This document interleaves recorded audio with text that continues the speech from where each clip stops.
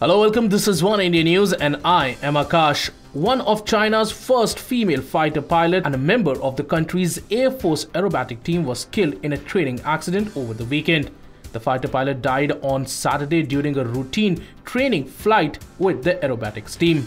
The Chinese military did not provide details of the accident, but the state-run media, citing military sources and witnesses, said that the pilot ejected from her aircraft after it collided with another one during the training. After ejection, the wing of another plane hit her, which left her dead. The flight data recorder, or the black box of the crash jet, was recovered as authorities investigate the accident. The female pilot was first of 4 women who are certified to fly the J-10, a single-engine multi-role jet that entered service in 2004 and is considered the first Chinese domestic fighter to rival Western fighters in its capabilities.